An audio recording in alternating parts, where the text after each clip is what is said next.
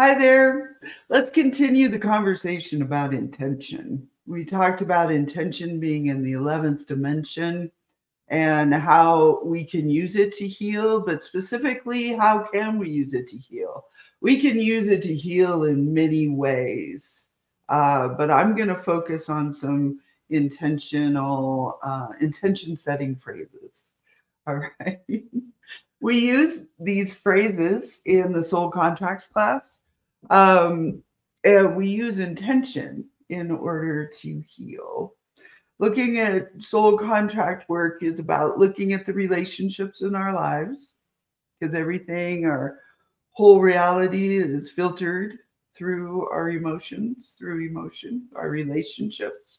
So looking at relationships as energy, what is the frequency that's being reflected back to us? But when that happens, it leaves an energy signature on us, guys. So you can go to therapy. And I give this example. You can just, therapize yourself and read self-help books and, get definitions. And that's great.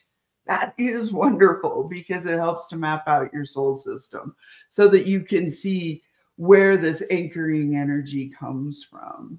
But yeah, I tell people that, like, it's so cool that you've done 40 years of therapy like I did. So you can map out your soul system. You can see all the players on the stage and trace it back to where it began. Because we will continue to experience the same repetitive patterns and behaviors in our lives. No matter what we do up here, some folks experience the same patterns and behaviors over and over. And the reason for that is because you need to take all of that mapping of your soul system, you need to take it one step deeper and release the energy that anchors that soul contract to you. That's what a seed thought is. Seed thoughts anchor our soul contracts to us. This is Danielle McKinnon's work, by the way, guys. Danielle McKinnon's book, Soul Contracts. All right. So some intentions that you can say. I do the 6 calls. I do a 6 calls meditation where I do the 6 calls, negative energy release, but then I do an energy dump where I'm dumping the energy of the experiences that I'm having either throughout my day, or if I'm doing some soul contract work where I'm wanting to move forward in my life, I'm examining relationships and the energy that anchors me, and I journal about it. So I take it to that meditation daily. So this is a tool to put in your toolbox in order to manage your life, right? It's not always easy. We're humans, sometimes it takes months to transmute that energy. I've just recently had that experience. Had something go down that was really big in my life. Situation was ripped out of my life. And that's call 5 of the soul contracts and 6. By the power of grace, I consciously state that my environment through infinity shall be reset to wholly align with 100% divine light now. And then call 6, by the power of grace, I consciously state that only beings, energies, and experiences that fully align with 100% divine light be allowed within my energy fields now. So I had an aha moment. Thank you, Jenny Baez and Rob, my friends, pointed out that, well, if you're commanding this every day, if I'm doing this twice daily, of course, life is going to change. I was like, oh, so it's pretty cool stuff. But that's intention, right? I'm doing a daily practice. That's like the definition of intention, is intentionally doing something to line up my aspects, which is my consciousness to my subconscious to my higher self, physical and energy bodies. And when you make that statement out to the universe, to your spirit guides, you're going to line up your your dimensional selves as well. And that's something that's just kind of far out, but it works. It really happens. Understand your subconscious is its own consciousness. So like when you do the 6 calls every day, you do them in the morning and then you go about your day. But it has this effect where, you know, you turn it over to spirit. Your spirit guides are working on you all day long. It's your subconscious. So put these out there. These are some great intentional phrases that you can say during the manifesting phase of the meditation. Number 1, may I be clear and open, a channel for love and light. Good. May I remember my true nature. Now, this is big because we are remembering who we are. More and more people are waking up to this. Like we're finding each other here on YouTube, right? In the spiritual community.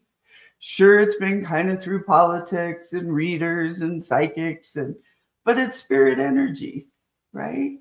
Some of you are really questing for spiritual growth. And like our star seedlets out there that are waking up, the light workers that are here to spread the light. This is what is happening. And it's happening in our collective consciousness as well. It's this remembering of who we truly are. And we need to do this in the 3rd dimension because it's almost like the 3rd dimensional consciousness on here, what we know on Earth, is buttoning up. So that's why this stuff is happening. The veil is thinning, people say, right? All right. May I be cleansed of all energies less than love. That's a good one, right?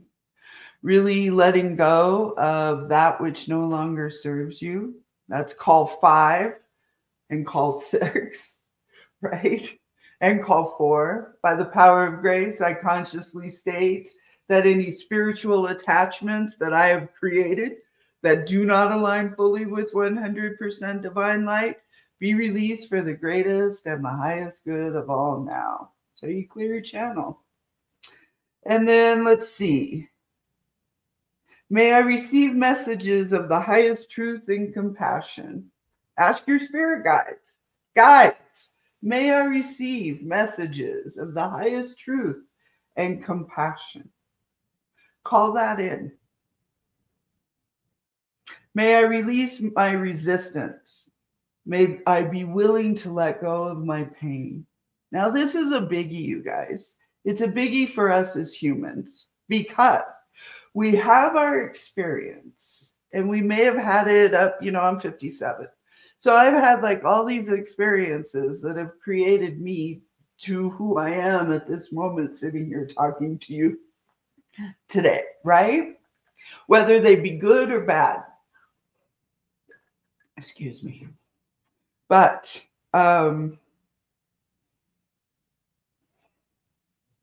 sometimes our pain works for us. You ever notice that? You'll see it. Like we see it with our kids as they're growing, that sometimes drama and pain works for them. Right? It keeps them there, and then they don't really have to take responsibility, right? Well, we do that too. And sometimes it's very difficult. Like, you want to change. You want something different. You want to feel differently. You want a different experience. You want to let go of the, God, this hurts. I don't like being here on Earth. I don't want to be awake today. I'd rather just stay in bed and put the covers over my head or keep the blinds closed or just, God, just give me something to do. Like, watching TV or not being engaged. I mean, man, I've been there. I know what that's like. And I was also very fearful of, because I didn't know what was out there. I knew it was possible. I could see glimmers. I could see others. Like, wow, they've made great changes. Or look at how happy they are. Or just how confident and competent or at peace they are. How their life is just ease. Right? And I felt like, you know, that would never happen for me. I didn't know how to get there. But what I found for myself was there was that piece where I had to really face the fact that this painful life worked for me. It kept me safe. It kept me where I was. It kept me marinating in energies that I was comfortable in. Doesn't mean that it was right or wrong or good or bad. It just is. It just was. It just is like that. So really examining and privately examining, you know, wow, I don't like this. I don't like this depression. I don't like this, the relationship I'm in. It feels abusive or it hurts or it's not me anymore. It keeps me fragmented. But ask yourself that question and write it down. Write your answers down. How is this working for me? What does this do for me? So that's really important. That's huge with soul contract work and, you know, using intention, right? Intention is about purposefully taking a plan of action. How do you want to get out of that? Well, you have to be honest about who you are. And that's okay. It's beautiful. Because in those painful places, that's the beauty. That's the meat. That's the grit. That's the beauty of who you are. It's pretty cool, guys. Okay. May I learn through love. May I be willing to see love in all beings and situations. You know, I hear that a lot from people that like being spiritual is about unconditional love. Yes, that's true. But that is like striving. It's like democracy. We are always striving for democracy. A marriage, they call it an institution, like something that you enter into, like you are walking into a building of learning, an institution, right?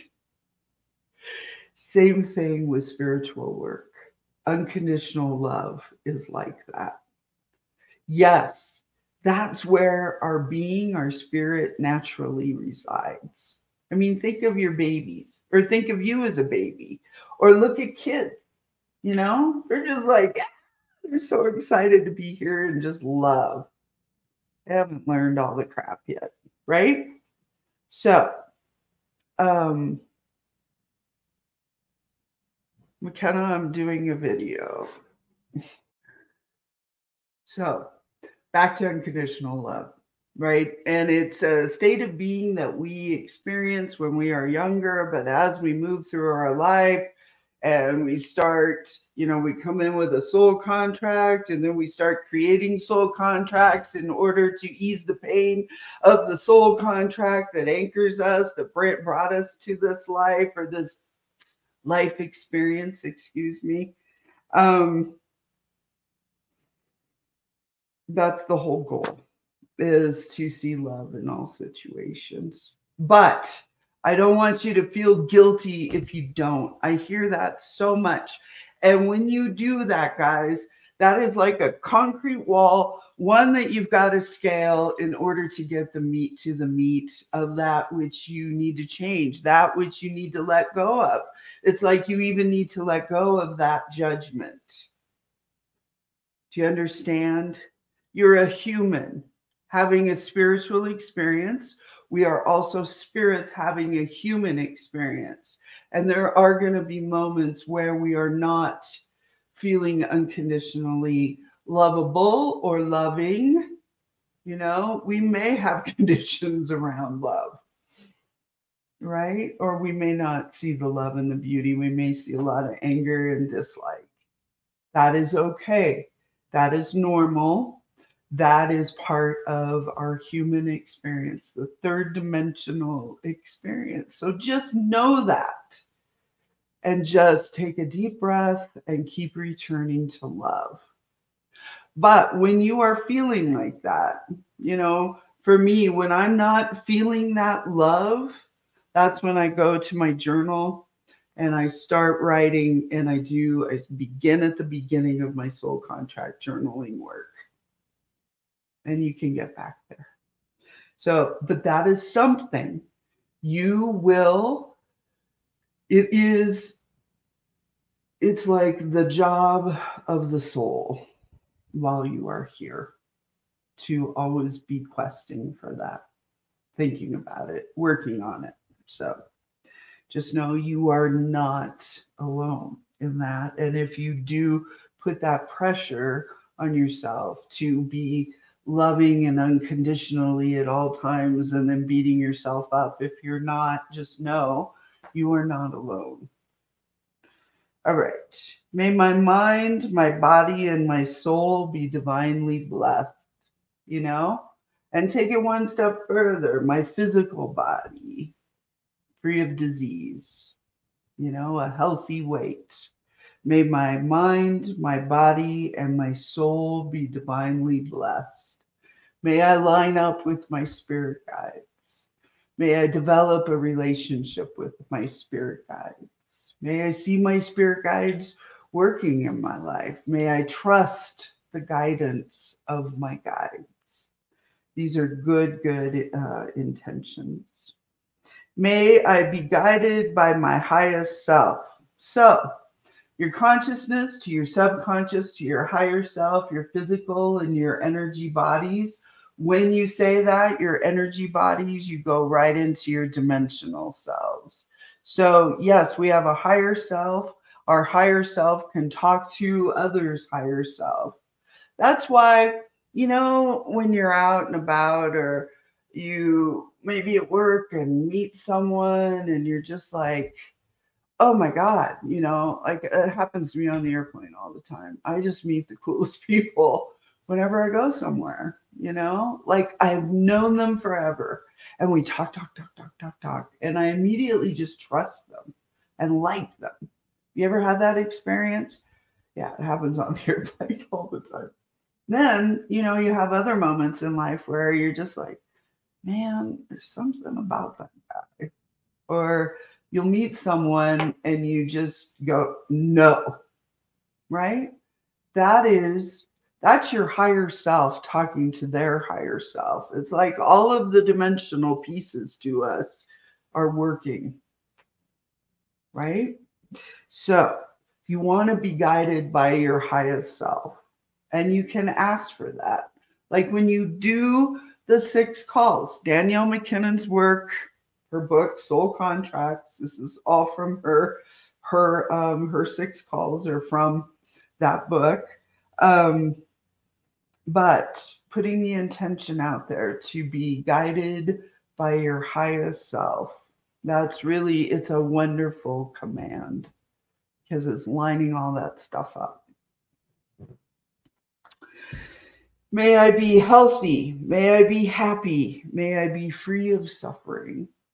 That's just a good intention. May I be healthy. May my body be healthy.